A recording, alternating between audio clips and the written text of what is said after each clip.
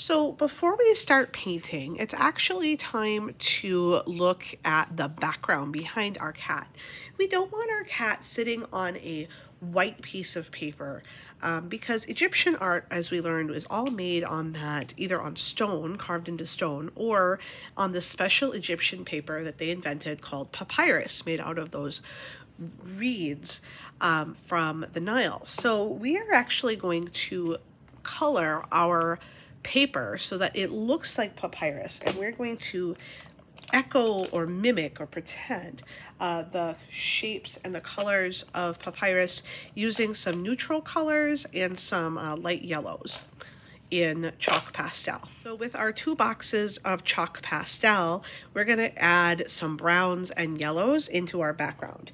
Now papyrus, as we learned, always has those vertical and horizontal kinds of marks. So it's important that with your yellow and your brown, you are always using them in vertical or horizontal fashions. So using the kind that we can pick up, which are the kind in these boxes, you're going to pick up that chalk pastel and add some horizontal and vertical marks onto your background. So we're not trying to get color in the cat, but if you do, it's not a big deal.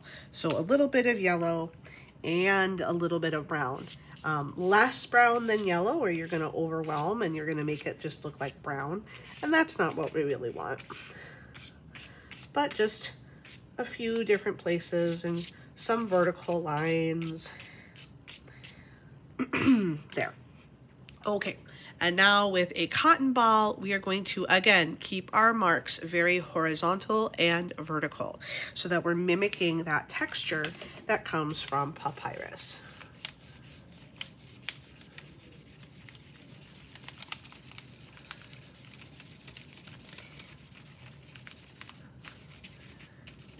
And if your pencil gets smudged, it's no big deal because we will be painting this in a few minutes.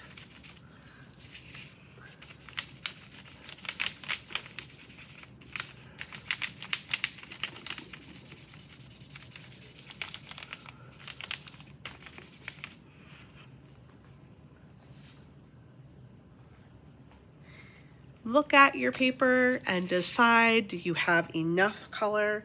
If so, you can be done. If not, feel free to add a little bit more.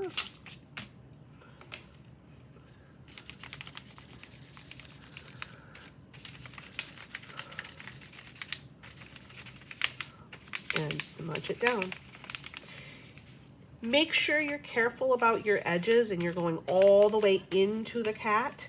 You don't have to do the middle part, but don't have a bubble around the outside. Make sure there are kind of marks all the way up to the cat's edge and help that look and sit on the page a little nicer. So from here, we are ready to paint.